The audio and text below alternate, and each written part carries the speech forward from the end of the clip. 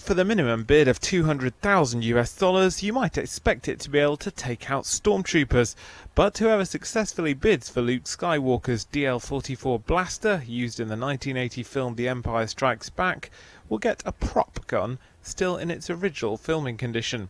It retains its original flash suppressor and scope, but does not and never did fire, according to auction house Nate D. Sanders. Actor Mark Hamill, who played Skywalker, gave the prop as a gift to a young fan in an episode of the BBC TV show Jim'll Fix It, the auction house added. Measuring 12 inches, it's described as being in very good condition. The auction ends on January 28th.